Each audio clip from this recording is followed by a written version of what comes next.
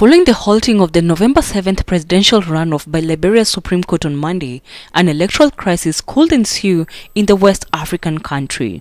Several political parties, including the ANC party led by Alexander Cummings, Charles Bramskin of the Liberty Party, who challenged the results of the October 10th poll, and two other first-round candidates, have rallied behind Vice-President Joseph Boakai and vowed to fight to ensure the credibility of the vote. On this, we are united. We want to ensure, I want to thank our legal process, the Supreme Court, for being able to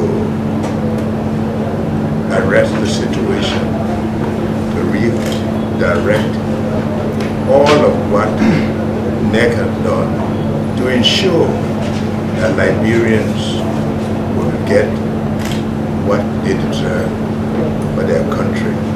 Meanwhile, George Weah, leader of the Congress for Democratic Change Party, who garnered 38.4% of the vote, called for calm, maintaining that his party was in the lead. I want you to know that you have won the first round and you are in the lead. Continue to be peaceful while we observe the due process.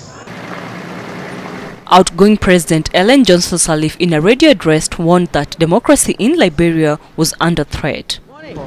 Monday's ruling could push back the runoff date by weeks or even result in the first round of the election being rerun.